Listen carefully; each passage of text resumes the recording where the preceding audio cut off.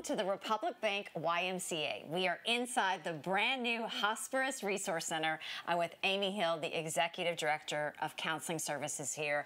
Amy, first of all, super impressed and congratulations. Thank you. What a great resource this is here. And I think for anybody that's been to this YMCA, the Republic Bank YMCA, it's a phenomenal place.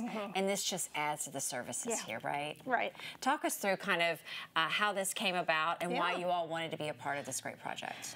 We had several people in the community reach out to us saying, we want you all in this space. We want you in West Louisville to have a physical location so that we can serve the community. There's a lot of folks that need grief support out this way, and we want to be a resource, and we want to be physically in the space so that people can walk in the door and sit down with our counselor and actually receive services in their own community. And what kinds of services are provided here? So we provide individual grief counseling, we provide family counseling, and we also provide group support. And this is really, this location kind of helps bridge that gap in accessibility for mental health services in our community. How so? So we have a licensed counselor that is based here 4 days a week, and really helping them assess kind of where they're at with their grief and loss. You know, grief in many ways is very normal, and they just need somebody to educate and support and kind of walk alongside them in that journey with grief. So that's what she does here. And hospice does such a phenomenal job of helping families navigate illness, right? There's the physical signs we see, but you all really step in with that support that you necessarily might not see outwardly. Yeah, so a lot of people don't realize that we have master's level chaplains on our hospice teams. We have master's level social workers, and we provide that kind of wraparound of services for our patients and our families, because it isn't just physical that we're dealing with with all of it. And so our social workers are helping with advanced directives. Our chaplains are there to provide that spiritual support and really provide that holistic care in the home. You mentioned something really important I want to go back to. You talk about the families. It's one thing to treat, you know, one person and help one person.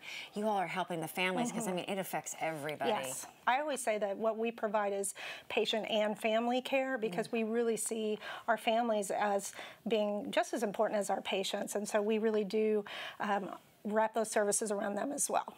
Well, this is the holiday season, and I think a lot of people are thinking, what ways can I give back? And we want to make people aware of hospice because this is a phenomenal place to put your support in. That's why you all are able to even be here in this location.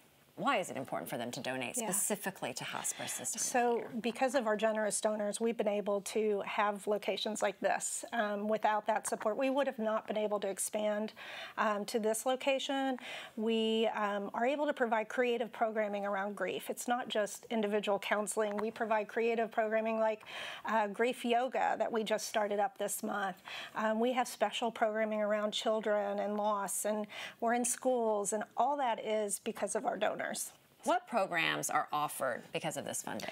So we have lots of different programs, but specifically programs like our Camp Evergreen, which is a weekend camp for families. So it's a family camp, which is really unusual. Most places don't offer a camp for an entire family.